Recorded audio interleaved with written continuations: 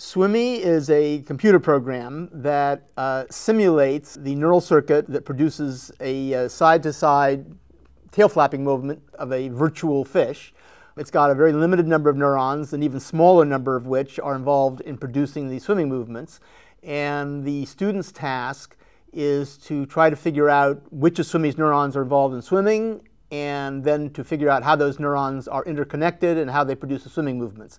In doing this, they are essentially repeating in a period of about 3 weeks of lab sessions, work that took about 50 years for real scientists to do. But because they have none of the technical problems of the experiments and none of the technical problems of maintaining animals and so on and so forth, they can do it much more rapidly. But they have to go through the same thinking processes that the real scientists did.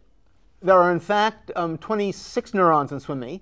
8 of them, I believe, are devoted to swimming. And then there are a bunch of dummy neurons that just kind of do funny things that have nothing to do with swimming. And the first thing they have to do is to figure out which ones are the dummies and which ones are the real ones. And they do this basically by looking to see which neurons do something more or less in sync with SWIMMY's movements.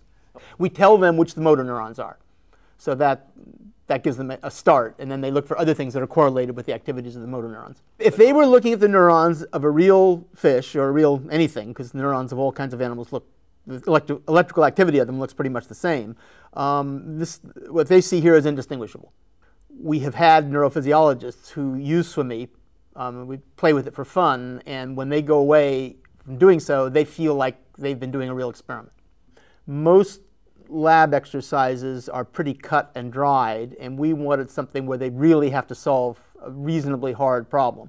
These students have all read about rhythmic motion, like walking, swimming, flying, in their various neuroscience courses, and so they've had a little bit of background, and so that seemed like a good problem. And also people have thought about how those movements are produced at a detailed neural level a lot and worked it out, and so it was a good, we knew what the real answers were. And so it seemed like a good problem to do this with.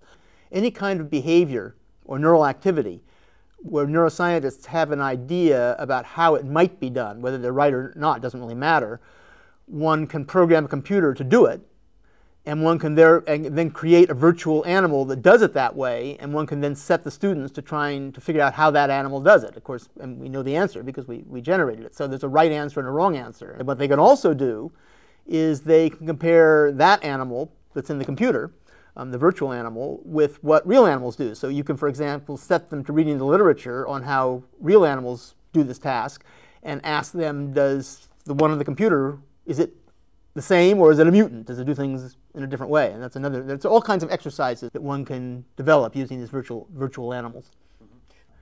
We're asking these students to cover 50 years of research in 3 weeks. It, of course, helps that SWIMMY only has 26 neurons and so on. Nevertheless, you couldn't attack a problem anything like this complicated with a real animal.